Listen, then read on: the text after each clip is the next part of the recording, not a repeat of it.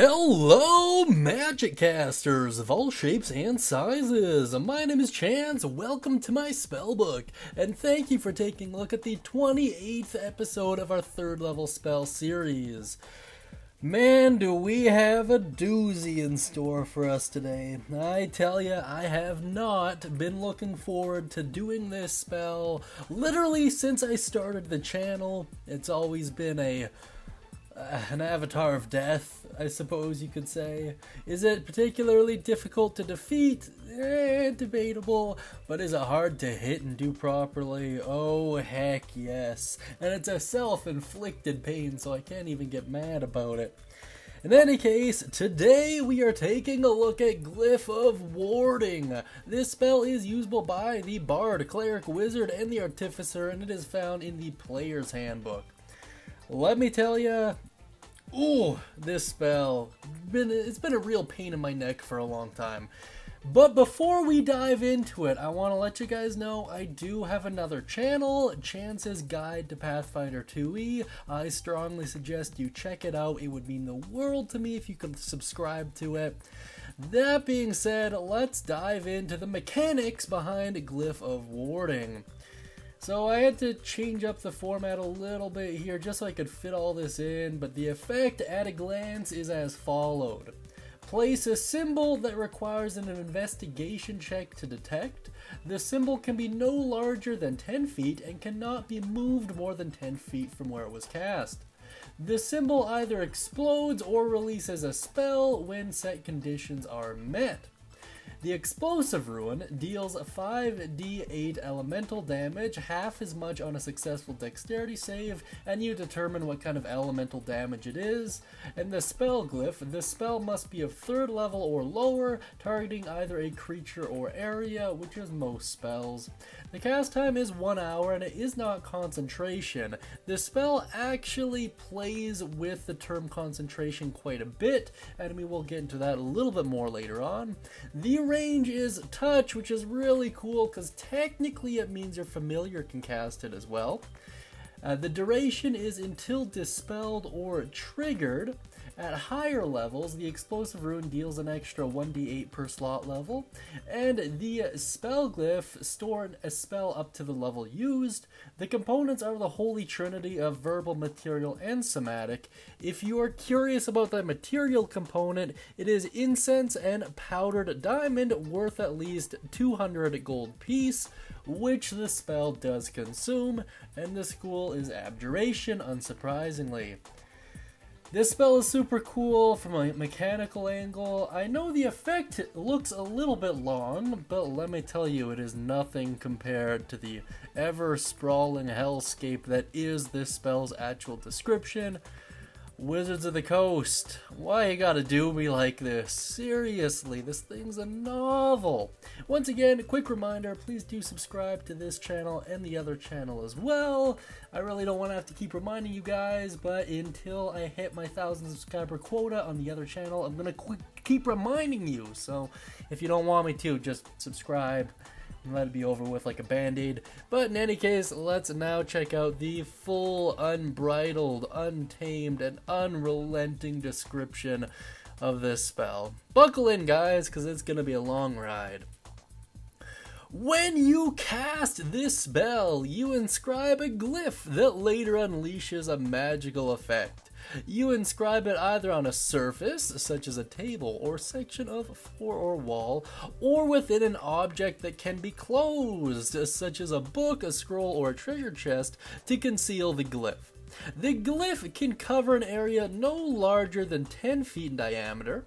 If the surface or object is moved more than 10 feet from where you cast this spell, the glyph is broken and the spell ends without being triggered. The glyph is nearly invisible and requires a successful investigation check against your spell save DC to be found. You decide what triggers the glyph when you cast this spell. For glyphs inscribed on a surface, the most typical trigger includes touching or standing on the glyph, removing another object covering the glyph, approaching within a certain distance of the glyph, or manipulating the object on which the glyph is inscribed. For glyphs glyphs inscribed within an object, the most common triggers include opening that object, approaching within a certain distance of the object, or seeing or reading the glyph. Once a glyph is triggered, the spell ends.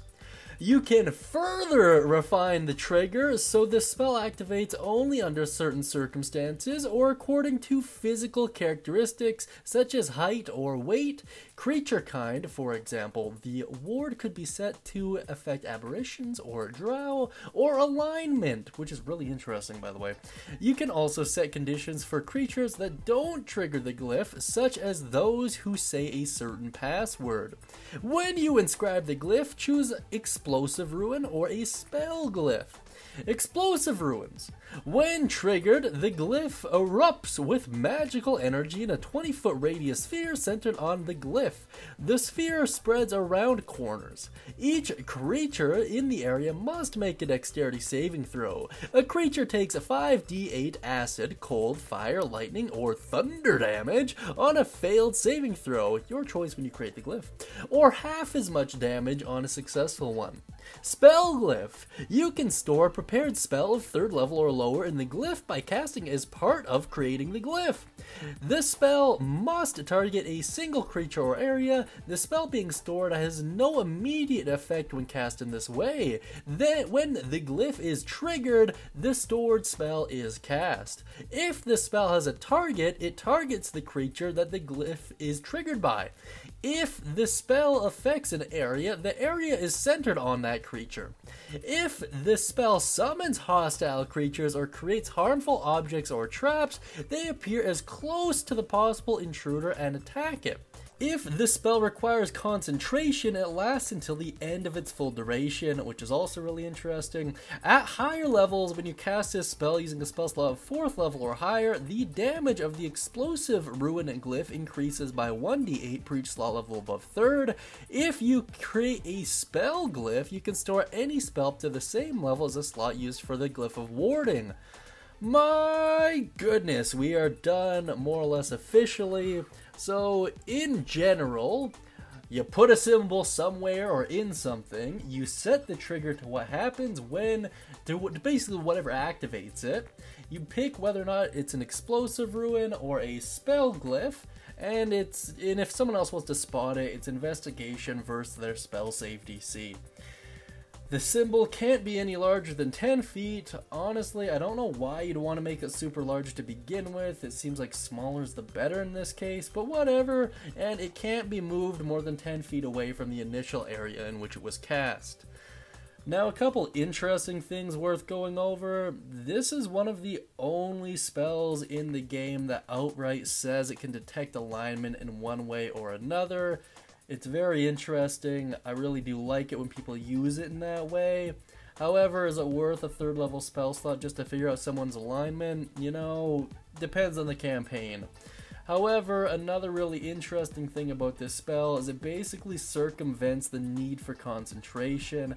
And because of that, there's an argument to be made that if it was used for something like, oh, I don't know, Sphere of Flames, for example, you could still control the sphere around without needing to concentrate on it. It really is an interesting bit of wordplay, and you do have to do some mental gymnastics to kind of justify it, but based on the way it's worded, it certainly seems to imply that. Actually, maybe Sphere of Flames was a bad example, just because you can't... the spell has to affect a single target or an area, so maybe something like Crown of Madness might be a better example, but still... it really does play interestingly into the whole concentration realm. Once again, is it really worth using that kind of a spell slot? You know, it depends on the campaign. Another thing that is certainly worth noting is the fact that this costs 200 gold piece every time you want to cast it, so if you're in a more kind of financially tight campaign, for lack of a better term, this is not going to be a spell you're going to want to pop out all the time. That being said, between the fact that it is a touch spell so your familiar can use it, between the fact that it can circumvent concentration, and also factoring in the fact that it can detect alignment, this is arguably the best multi-purpose spell in the entire game. And because of that, this next part is going to be really tricky. Let's check out some alternative uses. Before we do, be sure to subscribe to both this channel and the other one. I'm going to keep reminding you guys until that channel hits 1,000 subscribers, so bear with me. I don't want to do it, but you know, kind of got to get results. That being said, let's check out some alternative uses here. So, in doing research for this particular video, which was exhausting in of itself, there have been a couple people who've theorized you can actually use this spell in conjunction with Magic Mouth and a couple illusionary magics to create a literal computer. The biggest problem with this, as far as I've been able to tell, is the duration is until dispelled or triggered. However, what happens if you set up a Glyph of Warding to create another Glyph of Warding that creates a Glyph of Warding, and then you set a Magic Mouth to respond to the Glyph of Warding, which in turn triggers something else? It's very difficult, lots of mental gymnastics involved. If you plan on pulling any nonsense like that, run it past your DM, because holy heck, I can barely understand it, and I went down a pretty deep rabbit hole to try to figure it out for you guys, but just know that some people think it's possible. A great use, however, is to booby trap a spellbook with this. This is especially useful against higher level magic casters, great way of catching them off guard, or even liches. Hop into their phylactery or their arcanum or any place like that, walk up to their favorite book, spam Glyph of Warding into it, make it a explosion ruin or whatever, and just walk away and play the waiting game. Odds are they're gonna open it, and when they do, bam, you're looking at potentially double digits of D8s coming straight their way.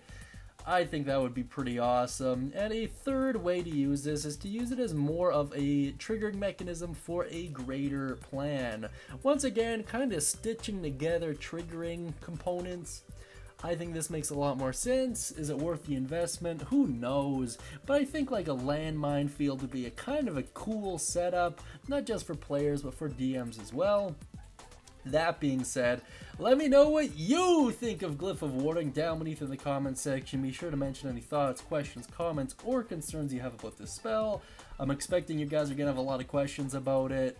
I do as well, to be honest. I don't think there's a cap on the amount of ways the spell can be used, so let me know what your most convenient or most creative uses rather down beneath in the comments section. And once again, be sure to subscribe to this channel and the second channel. I'm gonna keep reminding you until it's 1,000 and then I'll stop, I promise. But that being said, I hope you have a great day, and as always, happy casting everyone.